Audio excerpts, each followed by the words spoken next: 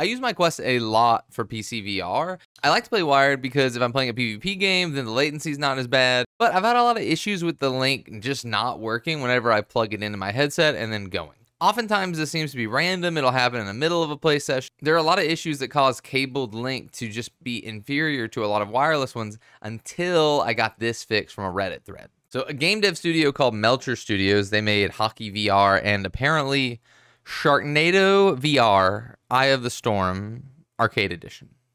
So there you go. But they're a developer, so they have to go in and out of the headset a lot. They showed off this bat file. So the way that they get around the issues with MetaQuest Link wired, they stop OVRService and then they restart OVRService. And this has fixed literally all of my problems. I'm going to show you how to use it now. So what I typically do with the batch file, this is the batch file. This section is going to hide output.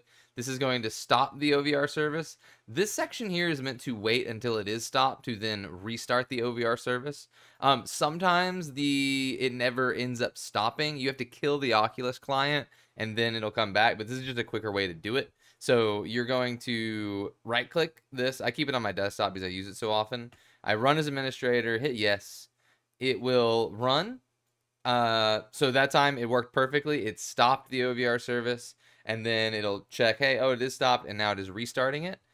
If that doesn't happen, that means it got stuck here. What you're going to do is kill off that command prompt window. You can come in here, go to Task Manager, and what I always do is I come in, I'll grab my Oculus client and in Task.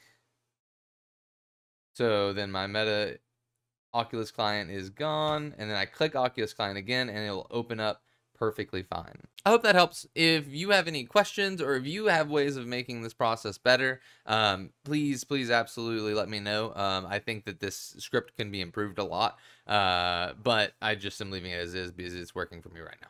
One thing I forgot to add in this video and I wanted to add now is that batch files they make changes to your computer, especially when you're running them as administrator. Don't just run a batch file from a random person online. Either do research into it, put it through an LLM like ChatGPT or Gemini and just say like, hey, like what's this gonna do for my computer? This guy says to run an administrator. What do I do? Be safe with this kind of thing. So if you see batch files out in the wild and people are like, you should run them, please double check those first because they can really mess up your computer if they are malicious or sometimes even just poorly coded.